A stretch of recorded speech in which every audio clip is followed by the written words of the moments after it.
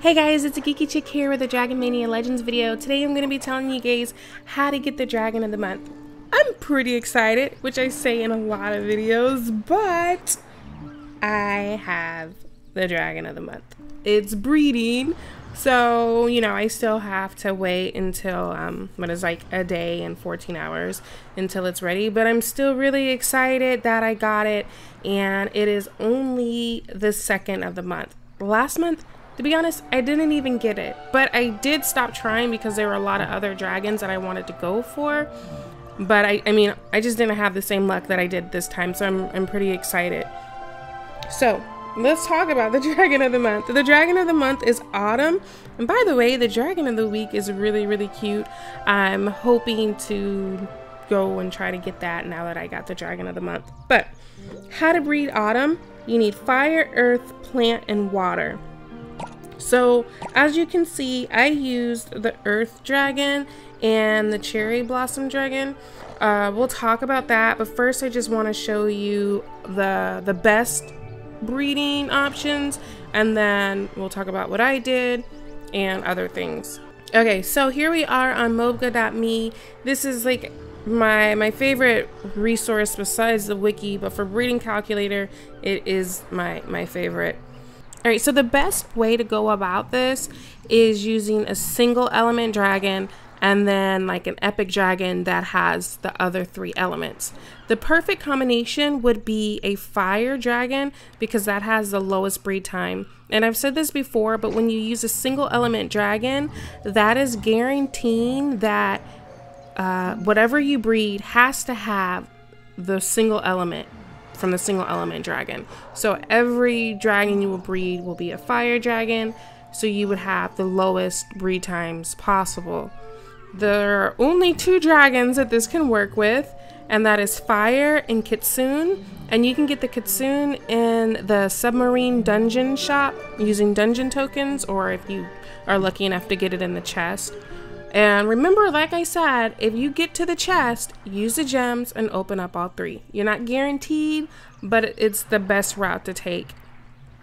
And then the other option is fire and cottontail. Now the cottontail is an event only dragon so far. We haven't been able to breed it, and I missed out on cottontail. It was before I figured out how to do these solo tier events. So I didn't have the kitsune or the cottontail. So the next option would be going to do earth as your single element. I started out doing earth and agave. I did that about 3 times, and then when my cherry blossom was hatched, I leveled that up and I got it first time trying earth and cherry blossom. It's probably just luck. I don't see anywhere. Do they even have that on here? Let's see. I don't even see it on here on the list. I don't even see cherry blossom on this for the breeding calculator, but it did work. I don't know if you'll get it first time trying it using your cherry blossom, but it is. So, all right, so you would do it with, so you would do agave and earth, or liquid fire and earth, or cherry blossom and earth. I believe those are the 3. Right, and then, you know, so on, you know, and then you just keep going. The next element would be water, and then so you would have water and orange, water and maple leaf. I think maple leaf was an event only dragon. And oh yeah, earth and red flower is another one of the earth options. So, and then these, once you start getting onto these, you're doing, you know, multiple element dragons with each other, so your chances go down and you get all kinds of crazy breed times. But if those are your only options, go ahead. You know, you got to use what you got to use. All right, so here, just for an example, here is cherry blossom bred with earth, and look at, these are the only options that I could come up with. So tree, snow, salamander, orange. Orange was the highest breed time that I would get. Then there's mud, lava, and elemental. Elemental's another high one, but orange is the highest. So you have 2 in somewhat high breeding times, and then the other ones are under 4 hours. or 5 hours with VIP time. And then there was Autumn. But so, I mean, when you look at, there was few options, with Autumn being the longest one. Pretty good deal. Alright guys, hopefully these tips help you get it. We still have all month to get the Dragon of the Month, so don't freak out if you haven't gotten them. Just keep on trying, and I wish you guys all luck. As you can see, I did finish the event.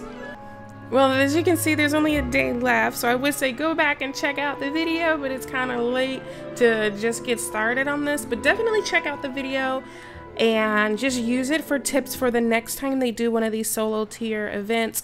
I get comments in on my videos whenever I do these, and I see comments like in the forums and stuff. People feel like they're hard. I used to think that at first, but once you like really get the concept, all it is really dedication of time, of constantly checking in and doing the collections and keeping track. And I would do maybe if it's every hour, every couple hours, and you usually have a lot of time spare. Like I finished this, was it last night or the night before? So I had a few days, and I think my friend finished about 12 hours before me. So you usually can finish these with 2-3 days to spare. And so you can keep that in mind with pacing yourself, but the time is definitely enough time to get these done. And they usually get some fun dragons, so don't sleep on these events, guys. Make sure you're participating. Alright guys, and just an update on Chronos. We need just one more little shard and we will finally unlock Chronos. I cannot wait to do that video. I want to unlock him. It's been like how many updates since he came out, so wish me luck on that. And do any of you guys have him unlocked? Let me know in the comment section, and has he been of use? As always guys, don't forget to check out my Facebook and Twitter page. Links are on the screen, but they'll also be in the description. I will see you guys next time.